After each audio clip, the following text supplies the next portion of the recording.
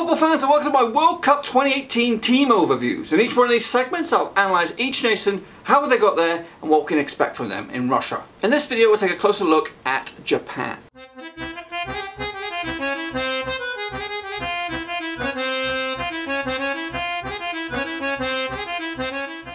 Japan returned to the major footballing programme for a sixth successive time, having featured in each World Cup since 1998. They booked their tickets to Russia by winning the AFC Group B, securing their qualification in August. Their best appearances at the major finals was second round when they achieved it in 2010 and way back in 2002 when they co-hosted the event with South Korea. Last time out in Brazil, the Japanese finished bottom of Group C and only managed to pick up 1 point from their 3 games. Under the managerialship of Vahid Halilhodžić, Japan will have a good selection of players to try and make it back into the knockout stages, with the likes of Shinji Kagawa, Maha Yoshinda and Shinji Okazaki. They have a good quality of talent across the board. A favourable draw will be essential for Japan to progress to the last 16, and I feel they have the ability to do just that.